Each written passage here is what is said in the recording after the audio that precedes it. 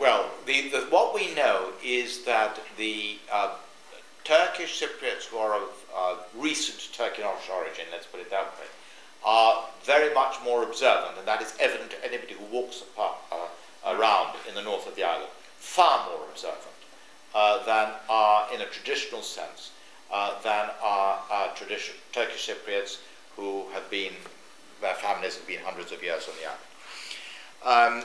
So that is clear. And that means that they will be more easily influenced by the Turkish government, which is, after all, an explicitly religious government. It is not, it says it's secularist, but it is introducing religion more and more into more and more aspects of Turkish life. Now, the interesting question, I'm going to start with two stories which are jokes, and then I'm afraid I'm going to have an answer to questions, because I won't, an end to questions, because I've got to say at least 10 minutes. I've got 10 minutes at least to say something more, so that you can ask more questions. Two jokes about the Greek Cypriot situation and the church in Cyprus.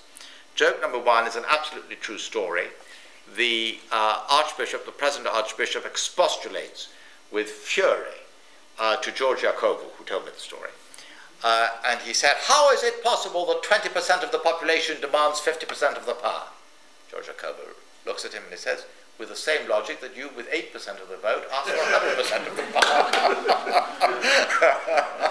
Well, I thought that was rather a good reply, and it's well worth relating. So that's point number one. Point number two is, I think, more subtle. In 2003, there was a meeting, Chatham House rules applied, so I can't give names, which Alvarez de Soto was president, incidentally, in Istanbul, at the Swedish Consul General, once the Swedish Embassy, Consulate General, at which a left-wing Turkish Cypriot leant over the table to a left-wing Greek Cypriot, and he said, Mr. So-and-so, don't give names, there's one thing I can't understand. I hear that Akel receives money from the Orthodox Church of Cyprus. Can it be true? Reply of the senior Akel person. Yes, of course it's true. All parties in Cyprus receive monies from the Greek Orthodox Church, so why shouldn't we? And in any case, although I am a Leninist, Marx and Lenin were wrong that opium is the religion of the people. Religion is no longer the opium of the people. It is football and television. That was the reply. So, you may be absolutely certain that if push comes to shove in a referendum in the Greek Cypriot community, the bishops will divide. And those bishops who, A, are giving financial support to Akel already, and B, have been supported in some shape or form by Akel, will, if Akel is supporting, as there will not be a referendum if Akel is not supporting it, will support it.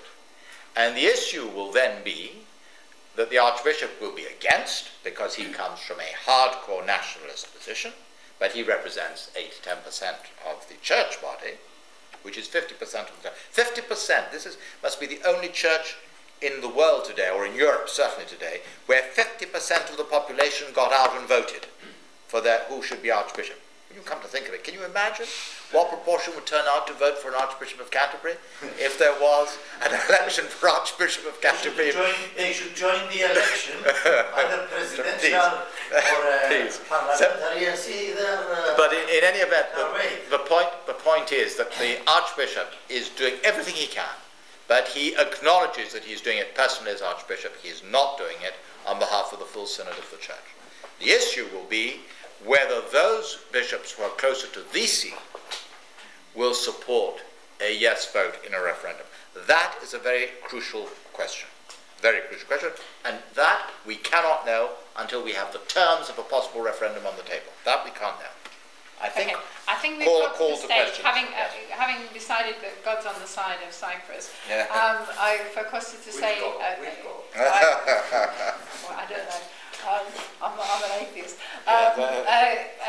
Costa, if you just develop your argument, yes, and then we'll come back to questions, and we're finishing at 7:30.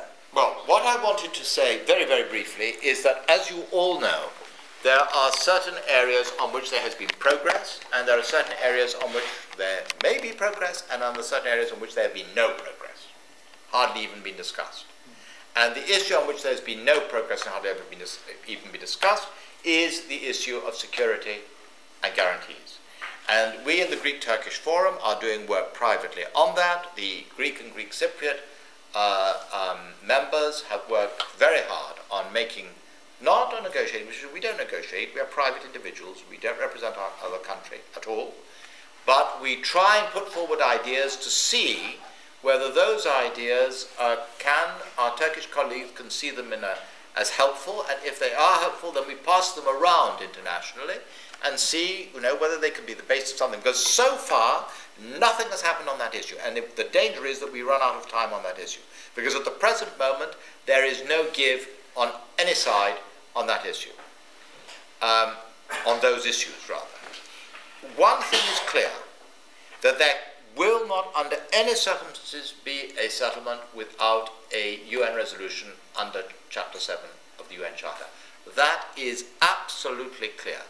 Now, that was the crucial thing which sunk the Annan Plan. You remember what happened?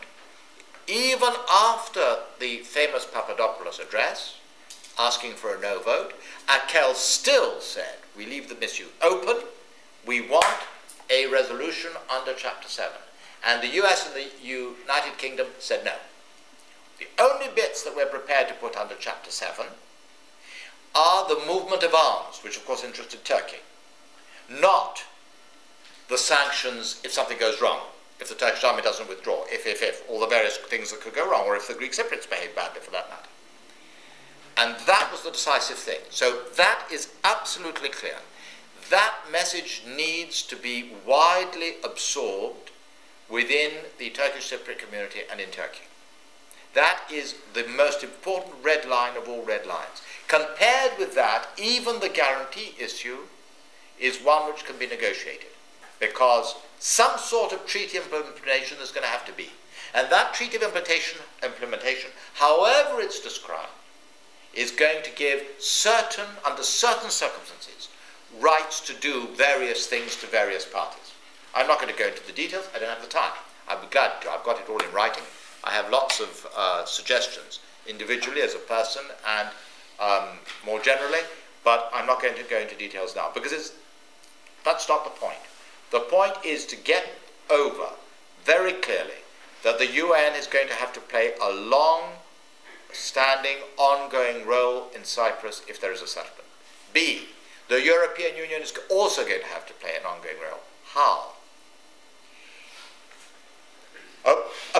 Public opinion polling in the Greek Cypriot and Turkish Cypriot communities alike show that everybody, including the Greek Cypriots who would have the most to lose, are prepared that the EU, by qualified majority vote, which means that the Greek Cypriots, the Cypriot state of Cyprus would not have nor Greece, would not have a veto power, because qualified majority that wouldn't allow those two countries.